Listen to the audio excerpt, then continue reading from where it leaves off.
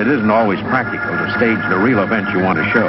Since Hollywood's earliest days, filmmakers have created the illusion of reality by the use of special effects.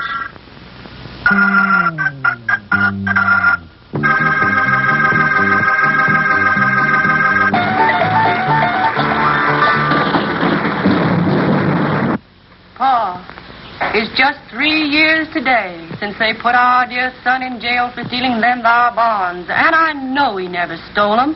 Sure he never stole them. Our Chester never stole nothing.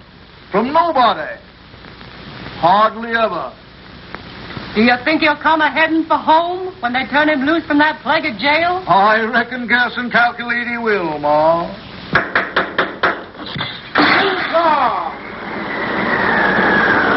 Chester! Our town back again! Our own Chester, my darling boy! And it ain't a fit night out. A man of peace.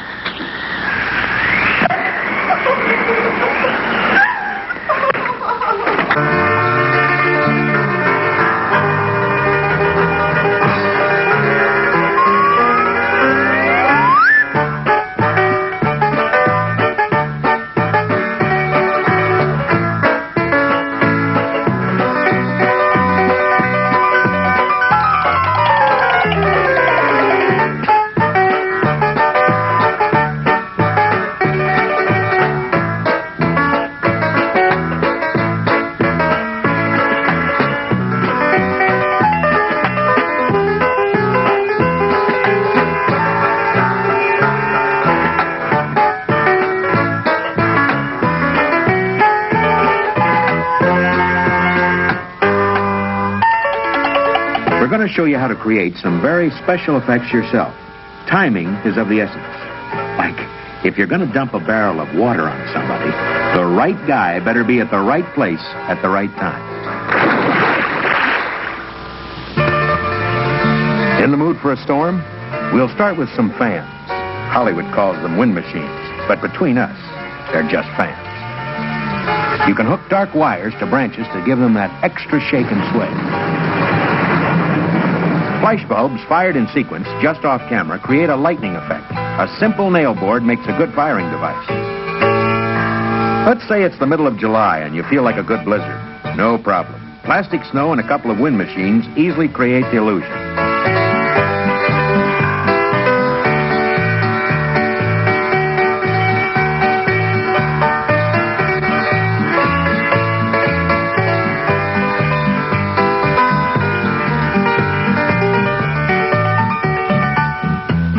Limestone's a good ground cover. You can save time and money by first spreading out white muslin sheets. Then you don't need nearly so much limestone.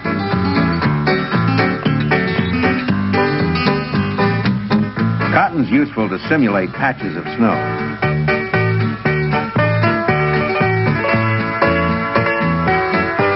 Lightweight pearlite plastic flakes stick to vertical surfaces once they've been sprinkled with water.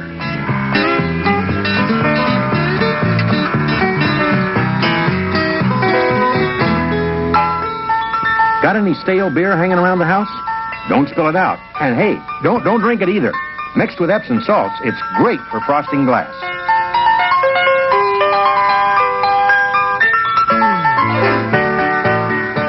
We're looking at foam, cotton, muslin, ground asbestos, limestone, and perlite.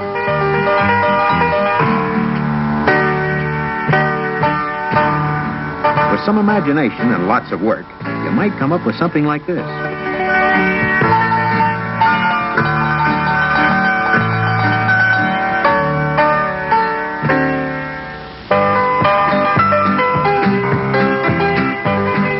There are many ways to simulate fog. If you want to be cool about it, use dry ice. Wrap it in cheesecloth and immerse it in hot water.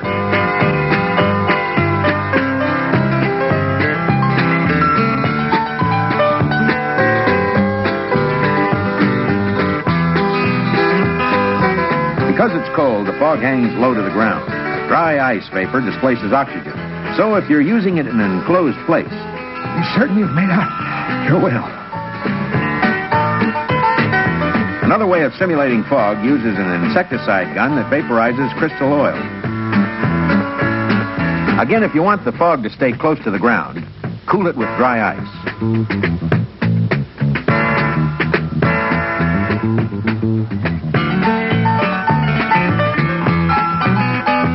The earliest device used to produce fog or smoke is the bee smoker. It's filled with charcoal, then primed with starter fluid.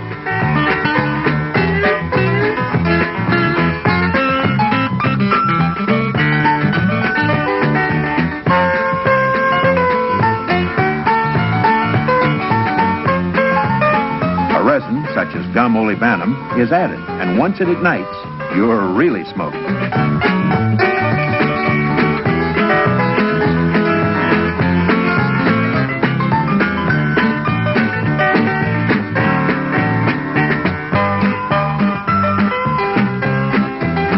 The Aerodyne fog maker is another kind of insecticide gun.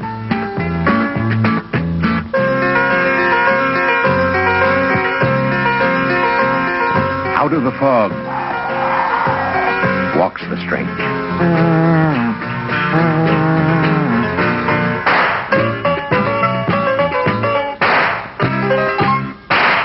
The guy is a crack shot, especially with a little help from his friends.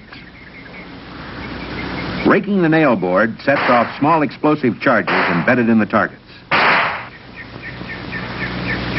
Stick-on bullet hits are filmed with a tied-down camera. The special effects man's intervention is later edited out.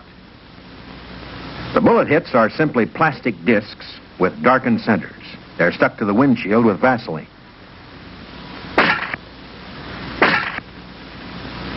Another way of simulating bullet hits is to fill horse capsules with Vaseline, aluminum powder, and black plastiline. The capsules shatter on impact. Packing the capsules with Fuller's earth and plastiline provides still another kind of bullet hit.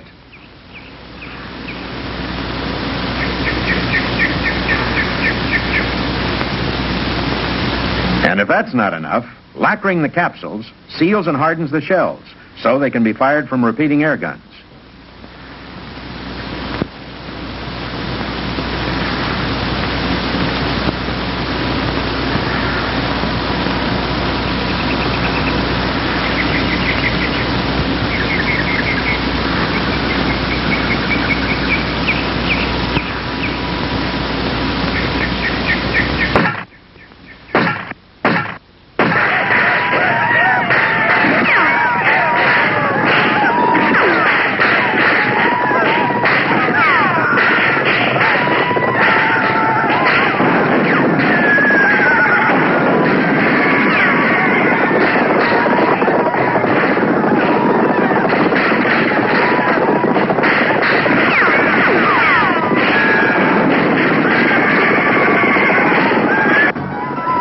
A Western just isn't a Western without Indians, bows, and arrows.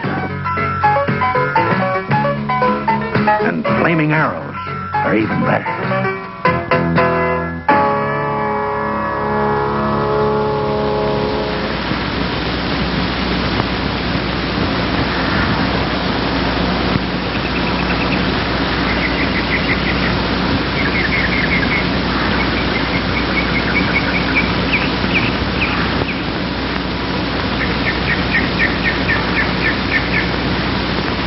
Here the arrows are shot not from bows, but in a series from air valve blowguns.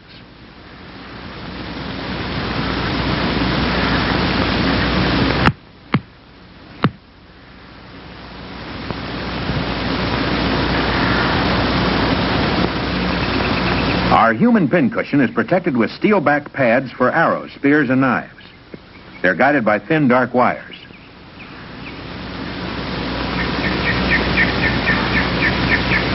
There's simply no room for error with an effect such as this.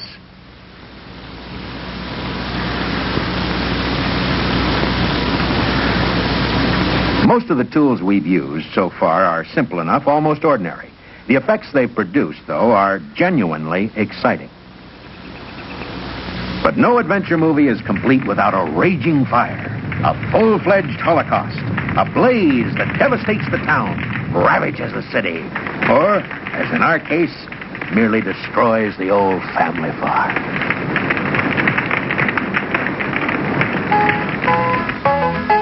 Celotex is cut to a convenient shape, then soaked in boiling paraffin.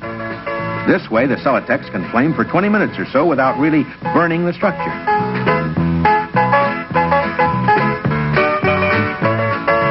Our effects man is notching the Celotex, not to keep a proud record of how many fires he started, but to speed combustion and produce a brighter, faster burning flame. To get the fire started real good, slosh the Celotex with a mixture of gasoline, kerosene, and rubber cement. You could add toothpaste, marmalade, and seawater, but it wouldn't do any good, so we don't recommend it. Butane gas creates more spectacular effects. Prime the jets before turning on the gas, or you may become part of the effect yourself.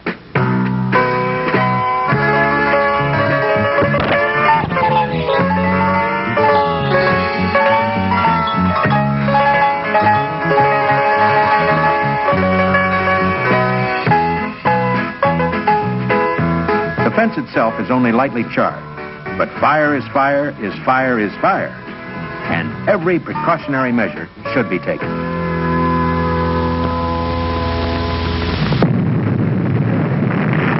Whenever you work with any special effect, always be careful, and always make sure you know what you're doing.